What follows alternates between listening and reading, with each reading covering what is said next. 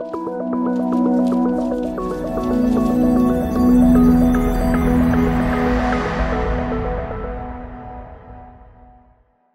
அம்மா ஒரு நம்பிக்கை வச்சிருந்தாங்க என் மேல. ஏன்னா நான் கொஞ்சம் வந்து சோம்பேறி, பயங்கர சோம்பேறி. அப்ப வந்து இவன் போயிட்டு ஒரு மாசத்துல திரும்பி வந்துருவாங்கிறதுல அவங்களுடைய கணக்கு.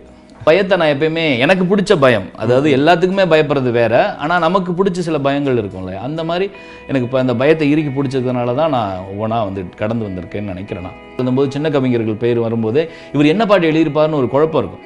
அது உடைக்கலாம். இதை வந்து உடைக்கும் போது அது நிறைய பேருக்கு வந்து ரெஃபரன்ஸாக இருக்கும். இப்போ பின்னாடி வந்து தேடுறவங்களுக்கு இப்போ இந்த படத்தில் யார் பாட்டு எழுதியிருக்கா அப்படின்னா Kannadasan sir, Vaali sir. Super. அதே மாதிரி நிறைய பேர் வரட்டும், வந்தால் தான் நல்லா இருக்கும். நிறைய வந்தால் தான், நிறைய எழுதுறது முக்கியம் இல்லை, நிறைவாக எழுதுறவங்க தனியாக தெரிவாங்க.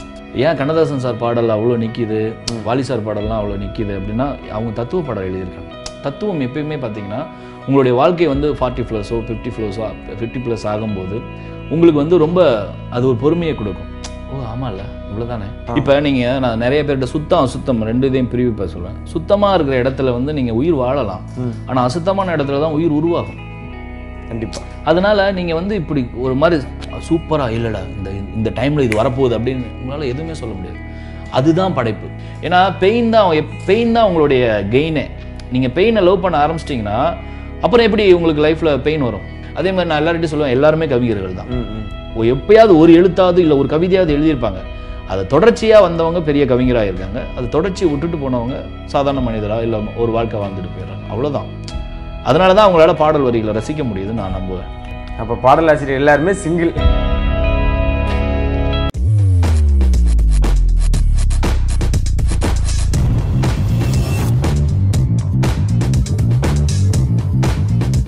ஆதந்தமின் நெல் அனைவருக்கும் ஒரு பெரிய வணக்கம் and welcome to the show fun overloaded with me Murali. S, இன்னைக்கு நம்ம கூட இருக்க கெஸ்ட் யாருன்னு பார்த்தீங்கன்னா பாடலாசிரியர்கள் அப்படின்னாலே எல்லாருக்குமே ரொம்ப பிடிக்கும். ஏன்னா வந்து ஒரு படமே ஹிட் ஆகுதோ இல்லையா, அதில் வர பாடலுக்கு எவ்வளோ கான்சன்ட்ரேஷன், எவ்வளோ இம்பார்ட்டன்ஸ் கொடுப்பாங்கன்னு.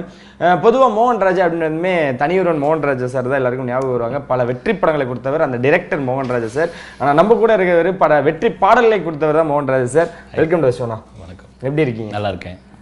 பார்க்க வந்து இந்த பாடலாசிரியர்லாம் மோஸ்ட்லி சொல்லுவாங்களே, சினி ஃபீல்டு இருக்காங்கப்பா, பார்க்க ஒரு மாதிரி இருப்பாங்கப்பா, சீன்லாம் போடுவாங்கப்பா அப்படின்ற எதுவுமே இல்லாமல் கேஷுவலாக இருக்கீங்களே, ஃபஸ்ட்டு அந்த சீக்ரெட் இல்லை? அப்படிலாம் இல்லை. நிறைய பேர் வந்து இப்போ அப்படி தானே இருக்காங்க. இப்போ நீங்கள் என்னையே சாதாரணங்கிறீங்க, விஜய் சேதுபதி சார்லாம் பார்த்தீங்கன்னா வேற லெவல். அவர் எல்லாம் விரல் விட்டு என்னக்கூடிய அளவுக்கு தானே இருக்காங்க. அப்படி இல்லை, ஒவ்வொருத்தருக்கும் ஒவ்வொரு ஸ்டைல். அதுதான் நமக்கு இது பிடிச்சிருக்கு, அதனால நம்ம இப்படி இருக்கிறோம். அது எளிமையானங்கிறது தெரியாது எனக்கு. நமக்கு அது தெரில, நீங்கள் எந்த விதத்தில் பார்க்குறீங்கன்னு எனக்கு தெரியல. எனக்கு எப்பயுமே நம்ம இப்படி இருக்கிறனால இப்படி இருக்கலாமே அப்படிங்கிறது தான், மற்றபடி ஒன்றும் கிடையாது.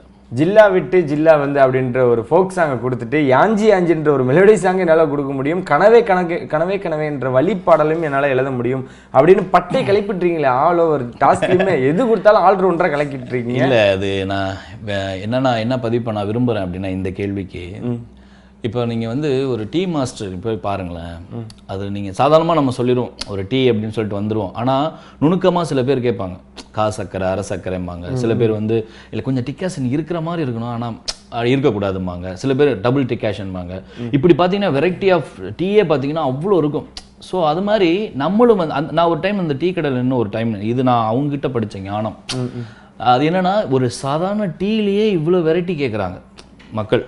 ஸோ பாடலுங்கிறது எவ்வளோ பெரிய கடல் அது. ஸோ அது வந்து நம்ம தயார் நிலையிலே இருக்குனுங்கிற ஒரு எண்ணம் அந்த இன்னைக்கு அப்போ விதைஞ்சது எனக்கு. ஸோ அதுதான் வந்து எதுக்கும் வந்து நம்ம சிலைக்கக்கூடாது, எல்லாமே நம்மளால் முடியுங்கிறது ஒரு நம்பிக்கையை ஏற்படுத்துறது எனக்குள்ளே இருக்கிறதுனால தான் எல்லாமே என்னால் பண்ண முடியும் அப்படிங்கிறது. நீங்கள் இதில் எந்த பாடல் கேட்டிருப்பீங்கன்னு தெரியல, விஜய் சேதுபதி சாரோட கககப. அது பார்த்தீங்கன்னா யூஸ்வலாக ஜாலியாக பண்ண பாடல். ஸோ அந்த மாதிரி நம்ம போக முடியும் அப்படிங்கிற ஒரு நம்பிக்கை தான் அது. அன்னைக்கு தான் எனக்கு அது தோணுச்சு. நம்ம சில பேர் பார்த்தீங்கன்னா இந்த பாடல் தான் போகணும், அந்த பாடல் தான் பண்ணக்கூடாது அப்படின்னு சில பேர் இருப்பாங்க. நம்ம அது மாதிரி இருக்கக்கூடாதுங்கிறது என்னோட கொள்கை. தாய்ப்பாலும் தண்ணீரும் அந்த பாட்டு வந்து வில்லேஜ் சைடில் எவ்வளோ ஹிட்டு, அது எவ்வளோ பெரிய விழிப்புணர்வு கொடுத்துருக்கு அப்படின்றது எல்லாருக்குமே தெரியும். அந்த பாடலுக்கு வந்து சொந்தக்காரர் வந்து வேறு யாரும் இல்லை, நம்ம மோகன் ராஜா சார் தான். மோகன் ராஜா அவர்கள் என்ன பண்ணிட்டு இருந்தாங்க, எப்படி இந்த துறைக்கு வந்தாங்க அப்படின்ட்டு அதில் ஸ்டார்ட் பண்ணி. நான் சொந்த ஊர் வந்து எனக்கு திருச்சி மாவட்டத்தில் மேய்க்கல் நாயக்கன்பேட்டின்னு ஒரு கிராமம். அங்கே வந்து ஒரு சாதாரண விவசாயி மகன். அப்பா கடையும் வச்சுருந்தார், மளிகை கடை, டெய்லர் கடை எல்லாமே வச்சுருந்தார். ஆனால் பெருமையாக நான் சொல்லிக்கிறேன்னா விவசாயி மகன். இன்றைக்கும் விவசாயம் இருக்குது, கடை இல்லை. அப்போ அப்பா இறந்துட்டார் 12வது படிக்கும்போது. அந்த டைமில் வந்து எனக்கு மேற்கொண்டு படிக்க என்னால் அப்போ தான் எனக்கு தெரிஞ்சுது வந்து நமக்கு அப்பா வந்து எவ்வளோ பெரிய தூண் அப்படின்னு சொல்லிட்டு. அதுக்கப்புறம் வந்து ஒரு கொஞ்சம் பண வசதி கொஞ்சம் குறைய ஆரம்பித்ததுக்கப்புறம் சரி வேணாம் அப்படின்னு சொல்லும்போது என் நண்பன் பாபுராஜ்னு ஒரு நண்பர், அவன் தான் வந்து நீ பாட்டு எழுத போடலாண்டா அப்படின்னு சொல்லுவான். ஏன்னா நான் வந்து ஏதோ ஒரு மெட்டுக்கு வந்து நானாகவே மெட்டு கட்டி பாடிட்டு இருப்பேன் சும்மா. அவன் அவன் வந்து எப்போ பார்த்தாலும் கேமரா மாதிரி இப்படி கையை வச்சுக்கிட்டு ஒரு படத்தில் தாமு வச்சுட்டு இருப்பாரு, அது மாதிரி வச்சுட்டே இருப்பான். அவனுக்கு வந்து சினிமா மேலே ரொம்ப மோகம். ஆனால் கடைசியில் நான் தான் வந்தேன், அவன் வரவே இல்லை. அது அவன் தான் வச்ச புள்ளி அது. அதுதான் வந்து நான் இங்கே வர்றதுக்கு காரணம்.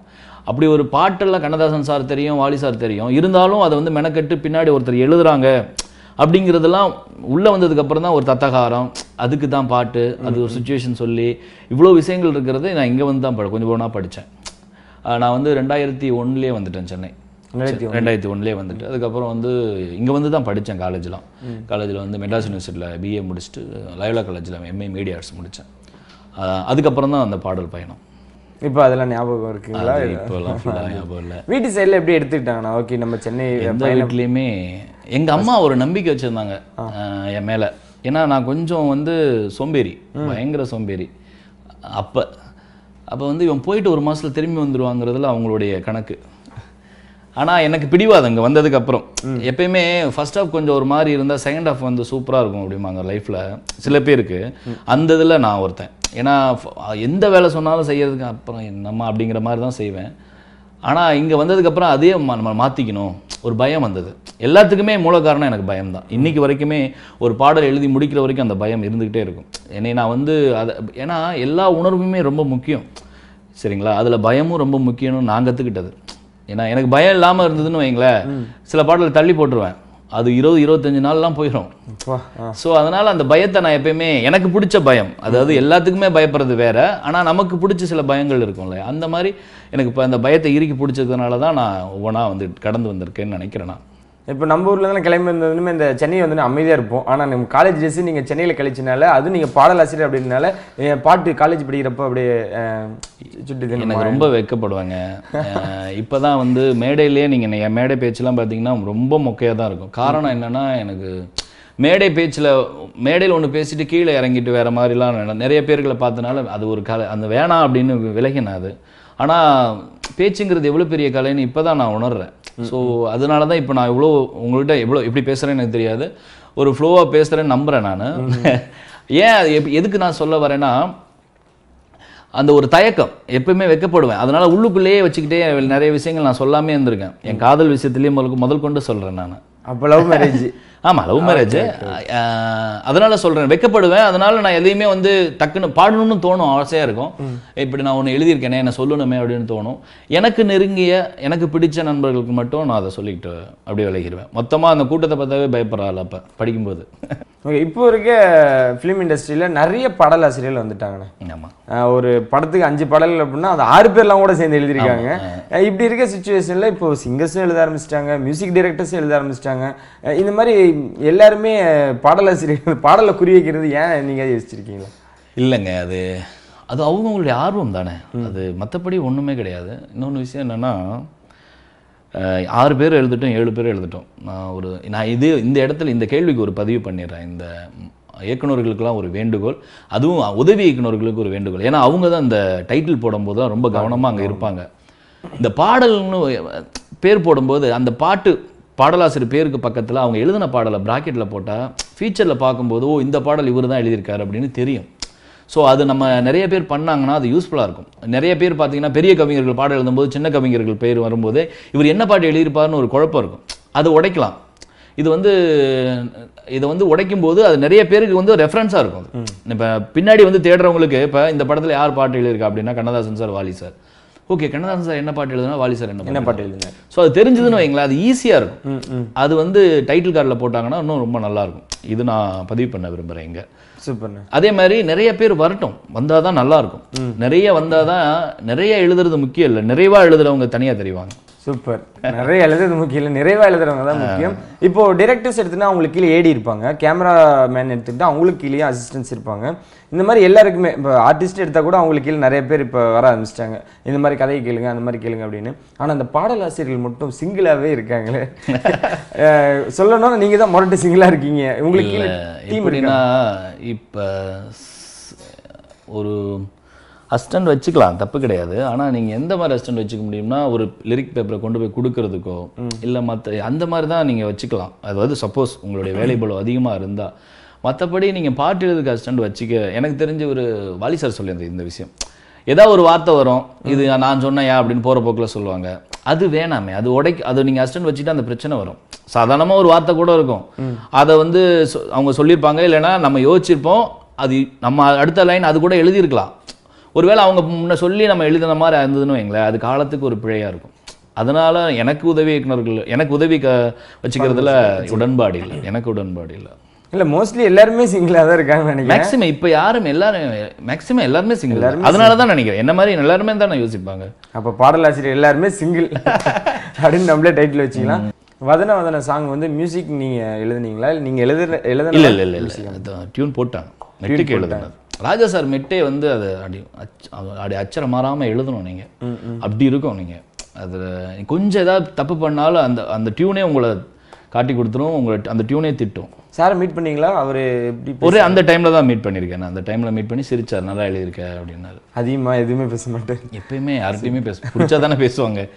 பிடிச்சான மீன்ஸ் என்னன்னா நம்ம பழக்கம் இல்லை, பழக்கம் இருக்கணும். கனவே கனவே சாங் பற்றி கேட்குறப்ப தான் அந்த வழி உங்களுக்கு வந்திருக்கு. லவ் ஃபெயிலியர் அந்த அப்படியே யாருனாலும் கேட்டு அந்த சாங் கேட்காம இருக்க மாட்டாங்க. லவ் ஃபெயிலியர் ஆனவங்க எப்படி நான் அவ்வளோ தூரம் ஃபீல் பண்ணி எழுதுனீங்க? ஃபீல் தெரிலங்க. இப்போ நீங்கள் எப்படின்னா நம்ம ஃபீலை வந்து அது எப்படி மிக்ஸ் ஆகுதுன்னே நமக்கு தெரியாது. ராஜா சார் ஒரு இன்டர்வியூவில் சொல்லியிருப்பார், எப்படி இசை உருவாகுதுன்னு தெரிஞ்சிருச்சுன்னா நீங்கள் அங்கே எதுவுமே பண்ண முடியாது. அதே மாதிரி தான் ஒரு பாடல் வரி எப்படி வருது அப்படின்னு நீங்கள் உங்களுக்கு முன்னாடியே தெரிஞ்சிருச்சுன்னா அது முடியாது. அவங்களுக்கு ஒரு சோம்பேறித்தனம் வந்துடும். இதானே இப்படி இப்படி போய் அப்படி வந்துடலாம் அப்படிங்கிற மாதிரி ஒரு ரூட் சொல்கிற மாதிரி ஆயிரும்.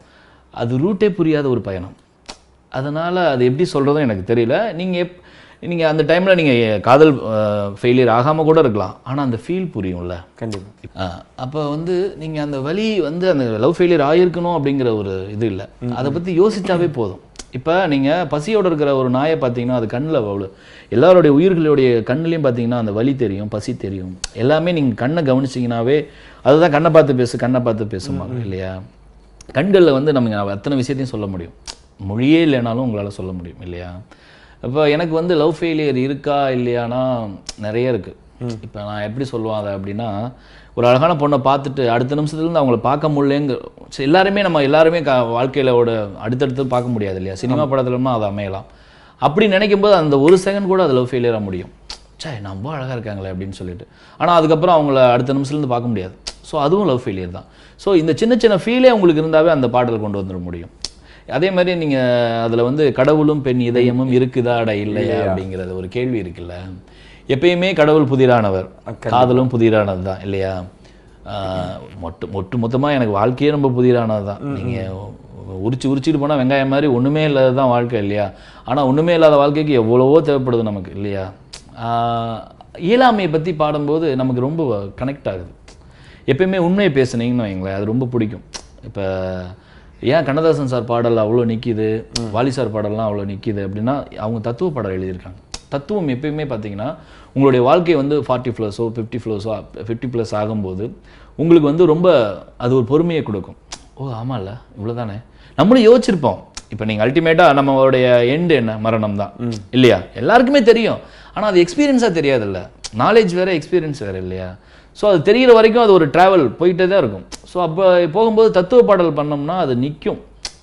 அது ஏன் அப்படின்னா நீங்கள் காதலை கடந்திருப்பீங்க, இப்போ உங்கள் காமத்தை கடந்திருப்பீங்க, உங்கள் பக்தியை கடந்திருப்பீங்க, எல்லாத்தையும் கடந்து என்னடா வாழ்க்கை வாழ்ந்தோன்னு ஒரு புள்ளியில் நிற்பீங்களே. அப்போ இந்த பாடல் கேட்கும்போது சிம்பிளாக போனா போகட்டும் போடா, அது பாருங்கள் அது வார்த்தையே இது இன்ன வரைக்கும் யூஸ் பண்ணுறோம் அந்த வார்த்தையை. இப்போ நீங்கள் சாதாரணமாக பேசிகிட்டு இருக்கும்போது மச்சான் செல்ஃபோன் தொலைஞ்சு போனா போட்டு போடா அப்படின்னு சொல்கிறோமா இல்லையா. அந்த மாதிரி வார்த்தையை பிடிச்சி நீங்கள் பாடல் எழுதும்போது அது காலம் கிடந்து தான் நிற்கும். அது கண்ணதாசன் சார் பயங்கரமாக யூஸ் பண்ணியிருக்காரு நிறைய பாடலில். போகிற போக்கில் நம்ம யூஸ் பண்ணுவோம் தெரியுமா, அந்த மாதிரி நிறைய வார்த்தைகள் எடுத்து போட்டிருக்காரு. ஏன் கேட்குறேன்னா நீங்கள் நிறைய சாங்ஸ் ஏன்னா இப்போ நீங்கள் சொன்னீங்க என்னோட லவ் எனக்கு நிறைய லவ் ஃபெயிலியர் இருந்துச்சு. நீங்கள் அதை வச்சு பாட்டு எழுதுனீங்கன்னா அது உங்களுக்கு மட்டும் பிடிச்சிருக்கும், உங்கள் சர்க்குலருக்கு மட்டும் பிடிச்சிருக்கும். ஆனால் இந்த சாங் எல்லாருக்குமே இப்போ அப்டேட்டடாக இருக்குது, எல்லாருக்குமே பிடிச்சிருக்கு. அந்த மாதிரி வேர்ட்ஸ் நீங்கள் சொன்ன மாதிரி சார் அந்த மாதிரி வேர்ட்ஸில் யூஸ் பண்ணாங்க. நீங்கள் அதில் கான்சன்ட்ரேஷனாக இருப்பீங்களா? இந்த மாதிரி வார்த்தைகள் போட்டால் இப்போ இருக்க இல்லை, அதுதான் நான் சொன்னேன். நிதானமாக நீங்கள் எந்த யோசிச்சாலும் எதுவுமே வராது. இப்போ நீங்கள் நான் நிறைய பேர்கிட்ட சுத்தம் ரெண்டு இதையும் பிரிவு சொல்லுவேன். சுத்தமாக இருக்கிற இடத்துல வந்து நீங்கள் உயிர் வாழலாம், ஆனால் அசுத்தமான இடத்துல தான் உயிர் உருவாகும். கண்டிப்பாக. அதனால நீங்கள் வந்து இப்படி ஒரு மாதிரி சூப்பராக இல்லைடா இந்த டைமில் இது வரப்போகுது அப்படின்னு உங்களால் எதுவுமே சொல்ல முடியாது. அதுதான் படைப்பு. அது சாதாரண மொழி ரீதியாக இருக்கலாம், இசை ரீதியாக இருக்கலாம், இல்லை எந்த ஒரு உங்களுடைய கலை வடிவம் வேறாக இருக்கலாம். ஆனால் அந்த தருணம் இருக்குல்ல, அப்படி வரும்போது தான் நீங்கள் ரசிப்பீங்க. இப்போ நான் போயிட்டே இருக்கேன், ஒரு டைம் நல்லா ஞாபகம் இருக்குது, அசோக் நகர் லைப்ரரியிலேருந்து நடந்து போயிட்டுருக்கேன் வீட்டுக்கு. அப்போ கல்யாணத்துக்கு முன்னாடி, இருக்கிறது இல்லை தொடுவானம், இல்லை இருக்கிறது காற்று, இருக்கிறதா இல்லையா கடவுள் அப்படின்னு நிற்கிறேன். இருக்கவும் செய்கிறது, இல்லாமலும் போகிறது வாழ்க்கை அப்படின்னு சொல்லும்போது மனசுக்கு நிறைவாக இருந்தது. பார்த்தீங்கன்னா இருக்கு இல்லை, இருக்கிறது இல்லை, இருக்கிற மாதிரியே தெரியும் தொடுவானம், ஆனால் இல்லை, இருக்கிறது இல்லை ஆனால் இருக்கு, காற்று வந்து கண்ணுக்கு தெரியல ஆனால் இருக்கு இல்லையா, இருக்கிறதா இல்லையா கடவுள், இருக்கவும் செய்கிறது, இல்லாமலும் போகிறது வாழ்க்கை. ஸோ இப்படி யோசிச்சு வச்ச ஒரு கவிதை. இதோடைய ஒரு இன்னொரு வடிவம் தான் அந்த பாட்டோட நான் யூஸ் பண்ண வார்த்தையாக பார்க்குறேன். கடவுளும் பெண் இதயம் இருக்குதா இல்லையா. நீங்கள் யோசிக்கிறோடைய ஒவ்வொரு வடிவமாக வந்துக்கிட்டே இருக்கும். அது நீங்கள் யோசிக்க தயாராக இருந்துக்கிட்டே இருந்தீங்கன்னா நீங்கள் அது வந்து எப்படி சொல்லுவாங்க, நண்பர்கள்லாம் சொல்லுவாங்க, டயர்டாயிருப்பா ஒரு பாட்டு முடிச்சோ இல்லை எதுவும் பண்ணும்போது டயர்டாயிரு. நீங்கள் அந்த டயர்டு இல்லை, அப்போ ரெஸ்ட் எடுக்கக்கூடாது. அந்த டயர்ட்லேருந்து ஆரம்பிச்சிங்கன்னா அதுவே உங்களை வந்து ரொம்ப என்ஜாய் பண்ண வைக்கும். ஏன்னா பெயின் தான் உங்களுடைய கெயினே. நீங்கள் பெயினை லவ் பண்ண ஆரம்பிச்சிட்டிங்கன்னா அப்புறம் எப்படி உங்களுக்கு லைஃப்பில் பெயின் வரும்? பெயினை நீங்கள் லவ் பண்ணுறீங்க, அப்போ எப்படி உங்களுக்கு பெயின் தெரியும்?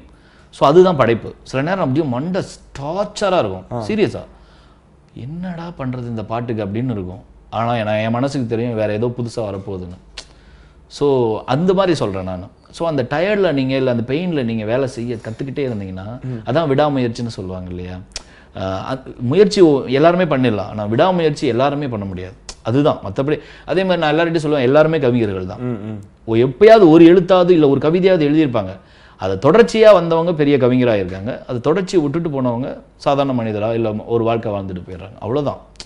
அதனால தான் அவங்களால பாடல் வரிகளை ரசிக்க முடியுதுன்னு நான் நம்புவேன். ஓகேண்ணா, இப்போ இவ்வளோ தாண்டி ஒரு மியூசிக் டைரக்டர்ஸ்லேருந்து இப்போ டைரக்டர்ஸ்லேருந்து எவ்வளோ பேர்த்து அப்ரோச் பண்ணியிருப்பீங்க. யார் காம்ப்ரமைஸ் பண்ணுறது எவ்வளோ கஷ்டம்? டைரக்டர்ஸ் தான், மியூசிக் டைரக்டர்ஸ் இல்லை. நான் ஒரு விஷயம் சொல்லித்தரேன், புதுசாக வர பாடலாசிரியர்களுக்கு இது ஹெல்ப் ஆகும். யாரையும் ஃபாலோ பண்ணுறது உங்கள் வேலையாக இருக்கலாம், ஆனால் அவங்க வந்து உங்களுக்கு கொடுக்கணும்னு நினைக்க வைக்கிறது நம்ம மூளை தான். சூப்பர், சரியா? அப்போ வந்து நம்ம அதை மட்டுமே ஒரு டியூட்டியாக போய் நான் அவரை பார்த்தேன் இவரை பார்த்தேன் நம்ம சொல்லிட்டு இருந்தால் வேலைக்காகாது. உங்களுக்குன்னு ஒரு டீம் உருவாக்குங்க, அது சின்ன டீமாக கூட இருக்கட்டும். ஆனால் உங்களை தேடி யாரோ ஒருத்தர் ஒரு டீம் ஃபார்ம் ஆகும். அதை நீங்கள் நம்புங்க. அதை நம்பி அது வந்து உங்களை கூட்டிகிட்டு போகும். நீங்கள் தனியாக போய்ட்டு ஒவ்வொரு வாசலில் நின்னீங்கன்னா யாருக்கும் ஒரு சந்தேகம் தான் வரும், எல்லாராலையும் கொடுக்க முடியாது. ஏன்னா அவங்க வேற ஒருத்தரோட ட்ராவல் ஆகிட்டே இருப்பாங்க. ஸோ அதனால் நீங்கள் ஒரு டீம் ஃபார்ம் பண்ணுங்கள், ஒரு மியூசிக் டைரக்டர், ஒரு இயக்குனர், இப்படி பார்த்துக்கிட்டு நீங்கள் ஒரு ஃபார்ம் பண்ணுங்கள். அதுவாக உங்களை கூட்டிகிட்டு போகும். இது நான் நம்புகிறேன். ஏன்னா நீங்கள் எல்லாராலையும் இங்கே தேன்கூடு கட்ட முடியும், ஆனால் அதுக்கான பொறுமை, அதுக்கான ஒரு தேடல் தான் வேணும். ஸோ அது நான் நம்புறேன். ஏற்கனவே இந்த தேன்கூடல் கலைச்சிட்டு நீங்கள் போய் தேன்கூடு கட்டலாம், ஆனால் அது எவ்வளோ தூரம் நிரந்தரம்னு எனக்கு தெரியல. அப்படி இருந்தவங்க தான் நிறைய பேர் நின்றுருக்காங்கிறது என்னோட கற்பனை, என்னோட கொள்கை. நான் அதை தான் பார்த்துட்டு அதை தான் ஃபாலோ பண்ணுறேன். அதனால் நம்ம எவ்வளோ தூரத்துக்கு நம்ம வேகமாக வரணும்னு ஆசைப்படுறோமோ அவ்வளோ தூரத்துக்கு நம்ம வேகமாக காணாமல் போக வாய்ப்பு இருக்குது இல்லையா. ஸோ நம்ம மெதுவாகவே போகலாம், அந்த ட்ராவல் ரொம்ப என்ஜாய் பண்ணலாம். இப்போ நான் வந்து ஒரு இதில் சசி சாருக்கு சொல்லியிருப்பேன், சார் ஒரு சிந்தனை சார் சொல்லலாமா, நீங்கள் என்னம்மா சொல்லலாம் அப்படின்னு சொன்னார். பிச்சைக்காரன் படம் பண்ணார் இல்லையா சசிகார். அவர்கிட்ட நான் சொன்னேன், பாதைகளாக இருந்தவரை பயணங்களாக இருந்தன, சாலைகளாக மாறிய பின் பந்தயங்களாக மாறிவிட்டன. நீங்கள் பாருங்கள், ஹைவேல யாருமே ஒரு ஸ்லோவாக போக முடியாது. போனாலும் நமக்கு பயமாக இருக்குது, பின்னாடி வந்துடுவானா இடிச்சிருவானோ அப்படின்னு ஒரு பயம் இருக்கு இல்லையா. உங்களை விரட்டிக்கிட்டே இருக்குது. நீங்கள் யாருமே வேடிக்கை பார்க்குறதுங்கிறது ஒன்று மறந்து போச்சு. இப்போ போய் மச்சான் இங்கேருந்து திருச்சி போகலாம் அப்படின்னா நைட்டு ட்ராவலில் புக் பண்ணுறா, நைட்டு இங்கே படுக்கிறோம், அங்கே போய் எந்திரிக்கிறோங்கிற மாதிரி தான் இருக்குது. அந்த மனநிலையில் தான் இருக்கும். அதனால தான் நமக்கு உள்ளுக்குள்ளே எதையுமே வெளி உலகத்தையும் பார்க்கறது இல்லை, அக உலகத்தையும் பார்க்கறது இல்லை, ஏதோ ஒரு உலகத்தில் இருக்கும். அதுதான் பிரச்சனை நமக்கு. சூப்பர். எங்களுக்கு அந்த கண்ணீரும் தாய்ப்பாலும் அது உங்கள் வாய்ஸில் எங்களுக்கு லைட்டாக கொஞ்சம் பாடி காட்டுங்க. எனக்கு ரொம்ப பிடிச்ச சாங். ஏன்னா அதில் வந்து அது நான் எழுதினதுக்கப்புறம் பாலா சார் ரசிச்சார், சர்க்குணம் சாருக்கு நான் பெரிய நன்றி சொல்லணும். என்னை நம்பி அந்த பாடலை கொடுத்ததுக்கு. அதில் வந்து 4 பாடல் பண்ணியிருப்பேன். கொத்தாணி கண்ணால், அப்புறம் வந்து அல்டா மாப்பு, அப்புறம் இந்த பாடல், அப்புறம் இன்னொரு சின்ன பிட் சாங் இருக்கு. அதில் வந்து இது எப்படி நான் பாடுவேன்னு தெரியல. தாய்ப்பாலும் தண்ணீரும் ஒன்னா தான் இருந்துச்சு, விலையில்லாம கிடந்துச்சு, ஆனா இப்ப எல்லாமே தலைகீழா போனுச்சு, தடமாறி நின்னுச்சே. நிலாவுல தண்ணீர் இருக்கான்னு தேடுறோம், ராக்கெட்ட ஏவுறோம், பூமியில இருக்கு நீரை வியாபாரம் பண்ணுறோம். அப்படி வரும். Super super. ஃபைனலாக ஒரு ரேபிட் ஃபயர் மாதிரி ஒரு டாஸ்கோட நம்ம ஷோ எண்ட் பண்ணிடலாம், சரிங்களா? ஓகே. உங்களுக்கு பிடிச்ச best director?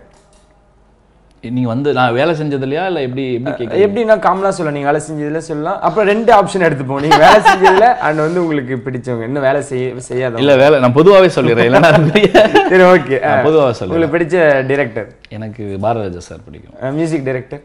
Ilaiyaraaja sir. Actor?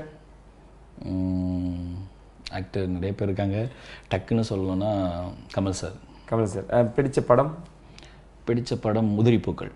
Okay. Role model? எதில் கேட்குறீங்க? ப்ரொஃபஷனலாக அண்ட் அன்ப்ரொஃபஷனலாக? ப்ரொஃபஷனலாக எனக்கு வந்து சுஜாதா சார் பிடிக்கும். ஓகே. ஏன் அப்படின்னா அவர் கட்டுறதும் பெற்றதும் தான் என்னை நிறைய தூரத்துக்கு கூட்டி போச்சு. எங்கள் அப்பாவை பிடிக்கும். ஏன்னா நான் அவர் உயிரோடு இருக்கும்போது அவர் நான் பெருசாக இது எனக்கு ஈர்ப்பாகலை. ஆனால் அப்போ அவரோட வெற்றிடம் வந்து யாராலையும் நிரப்ப முடியாதுங்கிற ஒரு உண்மையை புரியும் போது, நான் ஒரு அப்பனா ஆகும்போது அந்த உண்மை புரியுது. எல்லாருமே சொன்னது தான், அது சொல்கிறது. நம்ம அப்பா எல்லாரோடைய அன்பையும் ஈஸியாக புரிஞ்சுக்கலாம், ஆனால் அப்பாவோட அன்பை வந்து நம்ம அப்பாவானால் தான் புரிய வரும். அதுதான் எனக்கு அது அவர் பெரிய ஹீரோ. பிடிச்ச சாங் நீங்கள் எழுதுனதில் அண்ட் வந்து மற்றவங்க எழுதுனதில்? நான் பிடிச்சது நான் எழுதுனதில் வந்து எனக்கு ரொம்ப பிடிச்சது வந்து கனவே கனவே. ஏன்னா அது எப்போ கேட்டாலும் அது ஒரு மாதிரி வலி கொடுக்கும் எனக்கு. அதுக்கப்புறம் வந்து கண்ணே கலைமானே. ஏன்னா கண்ணதாசன் சாரோட கடைசி பாடல் திரையிசை பாடலில் அது மட்டும் அதுக்காக மட்டும் காரணம் இல்லை, அதையும் கேட்கும்போது ஒரு மாதிரி அப்படி நம்மளை எங்கேயோ தூங்க வைக்கும் அது அந்த பாடல். இந்த ஹீரோவுக்கு நான் பாட்டு எழுதி ஆகணும், ஓப்பனிங் சாங் ஆகட்டும், ஏதோ ஒரு சாங் என்னோட வரிகளில் அவர் வந்து நான் எல்லாருக்குமே எழுதணும்னு ஆசைப்படுறேங்க. முக்கியமாக விஜய் சாருக்கும் அஜித் சாருக்கும் சீக்கிரம் எழுதணும்னு ஆசைப்படுறேன். Okay super. ஆனால் அது ரொம்ப நல்ல பாடலாக ரொம்ப ஒரு தெரியல, எனக்கு அது ரொம்ப ஆசைப்படுறேன். அப்படி ஓப்பனிங் சாங் மாதிரி எழுதணும்னு நினைக்கிறீங்களான்னா? இல்லை, எதுவாக இருந்தாலும் அதில் நம்மளுடைய பெஸ்ட்டை காமிக்கணும்னு நினைக்கிறேன். இன்னும் முக்கியமாக வந்து கனா படத்தில் வந்து சவால்னு ஒரு பாடல் வரும், அது நான் தான் பண்ணேன். அது சிவகார்த்திகேயன் கூப்பிட்டு ரொம்ப பாராட்டினது. மோகன் வந்து ப்ரோ கூப்பிடுவார். நான் ஒவ்வொரு நாளும் டெய்லியும் கேட்குறேன், இப்போ எனக்கு அது ஒரு பெரிய எனர்ஜி கொடுக்குது அப்படின்னாரு. எனக்கு ரொம்ப சந்தோஷமாக இருந்தது. ஏன்னா அது கூப்பிட்டு மேடையில் பேசுகிறது வேற, பர்சனலாக ஃபோன் பண்ணி கூப்பிட்டு விஷ் பண்ணுறது வந்து நமக்கு ஒரு அடுத்த கட்டத்துக்கு நகர உதவியாக இருக்குது இல்லையா? அது அதே மாதிரி விஜய் சேதுபதி சார் எப்போ என்ன பார்த்தாலும் கூழாங்கல்லு கண்ணால் அந்த பாட்டை பாடுவார். எனக்கு ரொம்ப பிடிச்ச பாட்டு மோகன் அப்படிம்பாரு. அது ரொம்ப இது மாதிரிலாம் இருக்கும்போது இப்போ விஜய் சார் அஜித் சார் பாடும்போது பின்னாடி வரவங்க வந்து இந்த பாடல் நல்லா இருக்குது அப்படின்னு சொல்லணும். அந்த மாதிரி பாடலாக இருக்கணும், பார்ப்போம். Okay Anna, thank you for coming and நிறைய விஷயங்கள் ஷேர் பண்ணிக்கிட்டீங்க. உங்கள்கிட்ட இருந்து நான் ஒரு விஷயம் கற்றுக்கிட்டேன். என்ன அப்படின்னா, நம்மளுக்கு முன்னாடி இருக்கவங்க என்னென்ன பேசியிருக்காங்க, என்னென்ன சொல்லியிருக்காங்க, அதெல்லாம் நம்ம கேட்டாலே நம்ம ஒரு மெச்சூரிட்டியாக நம்ம ஒரு லெவலுக்கு வந்துடலாம். இல்லை, அது ரொம்ப முக்கியம் இல்லை. எப்பயுமே past tens, present tens, future tense எப்பயுமே பக்கத்தில் தான் இருக்கும். ஆமாம். இந்த செகண்ட் போயிடுச்சு, இப்போ இருக்கிற செகண்ட் அப்படியே மாறி அது எப்பயுமே நேற்று நாளைக்கு அப்படிங்கிறது நம்ம ஒரு கூட்டுத்தொகை 24 மணி நேரங்கிற வச்சு கூட்டுத்தொகையில் பண்ணுறோம். எப்பயுமே மூணு காலமும் பக்கத்தில் தான் இருக்கும். ஸோ அதை உணர்ந்துக்கிட்டாவே போதும். முன்னாடி இருக்கவங்களும் வேணும், பின்னாடி வரவங்களும் வேணும், நம்மளும் வேணும். ஸோ அதான் வாழ்க்கை. ஏன்னா இளையராஜா சார் அண்ட் வந்து இப்போ நம்ம பாலா சார் எல்லாருமே இது அங்கே சொல்லியிருந்தாங்க, இவங்க இதை சொல்லியிருக்காங்க அப்படின்னு நீங்கள் மென்ஷன் பண்ணி கட்டுறப்போ இப்போ நம்மளாம் என்ன கற்றுக்க வேண்டியது எவ்வளோ இருக்குது அப்படின்ற விஷயம். இல்லை, எல்லாருமே ஒவ்வொருத்தருங்க. இப்போ நான் எம்எஸ்சி சாருக்கு ஒரு 13 பாடல் பண்ணியிருக்கேன். அதை நான் சொல்ல பதிவு பண்ண விரும்புகிறேன். ஒரு படம் டுவேட் பல்லன்னு ஒரு ப்ரோக்ராமில் என்னோட 13 பல்லவிக்கு வந்து ஒரு 13 பாடலாக அவர் மெட்டமைச்சார். அது பெரிய பாக்கியம் எனக்கு. கலாய்பரமான ஒரு பயங்கரமாக பண்ணுவார், பயங்கரமாக கலாய்ப்பார். அது பர்சனலாக எனக்கு அங்கே ஊருக்கு உட்கார முடியல. ஆனால் அந்த பாட்டு பண்ணும்போதே அப்படி இப்படி ஜாலியாக பாடிட்டு இருக்கும்போது ஆரம்பிப்பார். அது ரொம்ப சூப்பரான ஃபீல். ஏன்னா இப்போ நான் வந்து ரகுமான் சாருக்கும் ஹாரிஸ் ஜெயராஜ் சாருக்கும் பாட்டு எழுதணும். எழுதணும் அப்படின்னு. அதுதான் அவனோட ஆசை. பார்க்கலாம், நடக்கும் கண்டிப்பா. மிக விரைவில் எங்க ஆதன் தமிழ் சார்பாக உங்களுக்கு பெரிய வாழ்த்துக்கள் சொல்லியிருக்கேன். அவங்க 2 பேருக்குமே வந்து நீங்க பாட்டு எழுதுவீங்க, கண்டிப்பா தளபதிக்கும் எழுதணும் நீங்க. அதுக்காக நாங்க ஈரா வெயிட் பண்ணிட்டு இருக்கோம். Once again thank you for கம்மிங்னா. ரொம்ப ஆதன் தமிழ் நேயர்களுக்கு நீங்க ஏதாவது சொல்லணும்னு ஆசைப்படுறீங்க? ஆதன் வெப் சேனல் நேயர்களுக்கு வணக்கம். ரொம்ப ரொம்ப சந்தோஷமா இருந்தது என்னுடைய இத்தனை நிமிட அரட்டைய மொக்கைய இல்லை என்னுடைய கருத்துக்களை நீங்கள் பார்த்துக்கிட்டே இருந்ததுக்கு ரொம்ப நன்றி. நன்றி. இது கண்டிப்பா நீங்க சொன்னதுல எதுவுமே இல்லை. அவங்களுக்கு இவ்வளோ ஸ்மூத்தாக போயிட்டு இருக்கும். இவ்வளோ விஷயங்கள் இப்படி சொல்றாரு, போர் அடிக்காம இவ்வளோ விஷயங்கள் பேசுறாரு, இவங்கெல்லாம் பாடல் ஆசிரியர் அப்படின்ற மாதிரியான சந்தோஷம் அவங்களுக்கு கண்டிப்பா இருக்கும். மீண்டும் நான் சொல்ல உங்களுக்கு சந்திக்கிறேன். உங்களிருந்து விடைபெறுவது நான் உங்கள் முரளி வித் மோகன்ராஜ் சார். டடா பை, டேக் கேர். பாய்.